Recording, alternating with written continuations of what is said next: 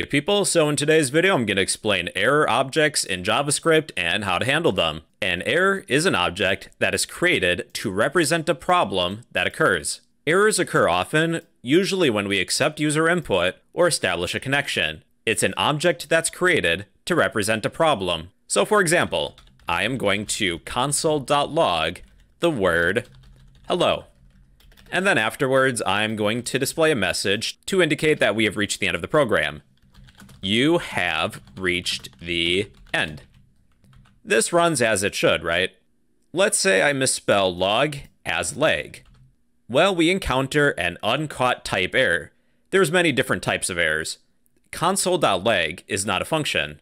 Type errors tend to happen when we try and access something within an object that doesn't exist. One big issue that we run into is that we prematurely exit the program.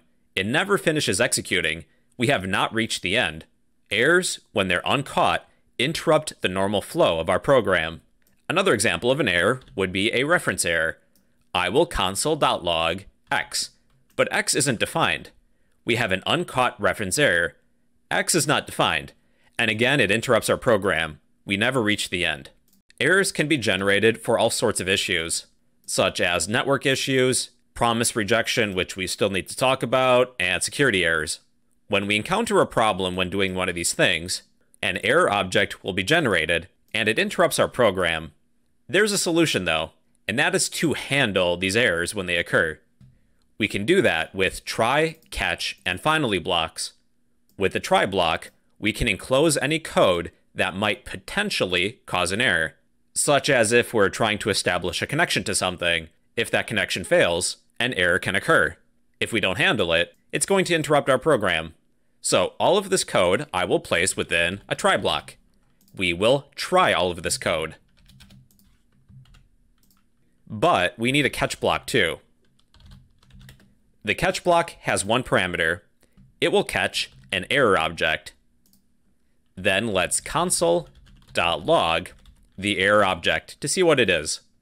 So let's run this. We have a reference error. X is not defined. See, now we are reaching the end of the program. The program is not being interrupted. We have gracefully handled this error. Before it was uncaught, but now it's caught. For catching errors, I wouldn't recommend using console.log.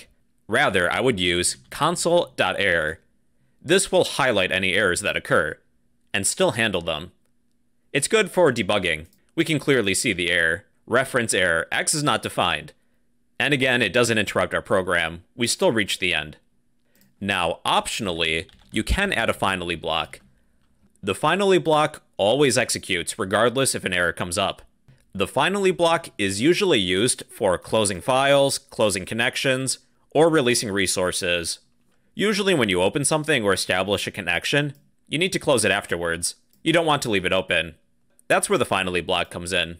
Do any cleanup at the end, whether or not an error occurs. So just to test this, I'm going to console.log this always executes. I'm going to console.log x. We have a reference error. It is caught, so it doesn't interrupt anything. We're still executing the finally block, and we reach the end of our program. If we don't run into any errors, I'm going to console.log hello. There are no errors that occur. We don't end up catching anything. This always executes, the finally block, and we reach the end of our program. So any code that is considered dangerous, where it could cause an error, you'll want to surround with a try block, and then catch them. In the future, if you ever open any files or establish a connection, you'll want to finally block to close those connections, but we haven't discussed that yet. Errors can also occur when accepting user input, because we don't know what the user is going to type in. In a worst case scenario, a user could type in a malicious script. In this next example, I'm going to create a constant for a dividend and a divisor. Const dividend equals window.prompt. Enter a dividend. With division, a dividend is the number that is being divided. And we need a divisor. A divisor is the number we're dividing by. Enter a divisor. Then I'm going to create a constant result. result equals our dividend divided by our divisor. Console.log the result. What is 1 divided by 2? 0.5. Now, mathematically speaking, we can't divide a number by 0. If you attempt to do this in JavaScript, I will divide 1 by 0. You end up with infinity. We can intentionally cause errors, then handle them with try, catch, and optionally finally blocks.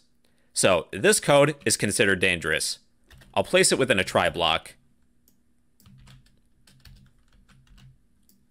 We need to catch any errors. Catch an error object if it occurs, then console.error the error object. So just to test this, instead of console.log, I'll misspell log as leg. I should probably add a message just to confirm that we have reached the end. You have reached the end. 1 divided by 0. Type error, console.leg is not a function, but we still reach the end. Our program isn't interrupted. Within a try block, in certain situations, we can intentionally cause an error. I'm going to use an if statement. If our divisor is equal to 0, then I will throw a new error object. We're calling the error constructor to construct a new error object. Within the constructor, we have one argument we can pass in, a message. What is the error going to say? You can't divide by 0. Okay, let's try this. Enter a dividend 1, enter a divisor. I'll type in 0, then press OK. We have a caught error. You can't divide by 0. Our program isn't interrupted. We still reach the end. Let's change console.leg back to log, because I forgot to do that.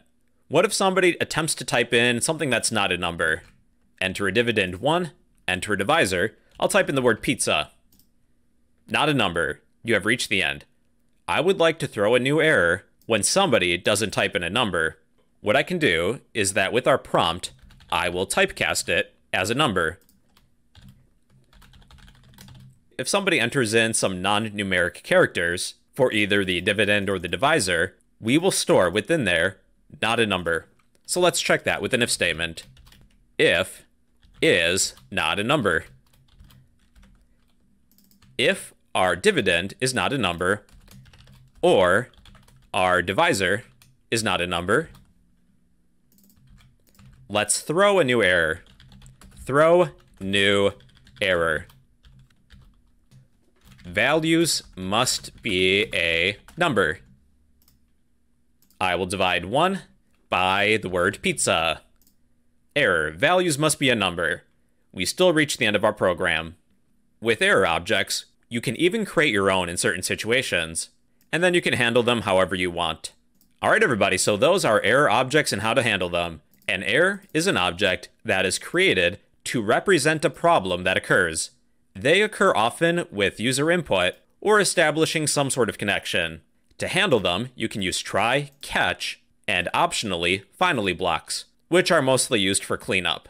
If there's any code that can cause an error, place it within a try block and catch any errors that happen. And well everybody, that is how to handle errors in JavaScript.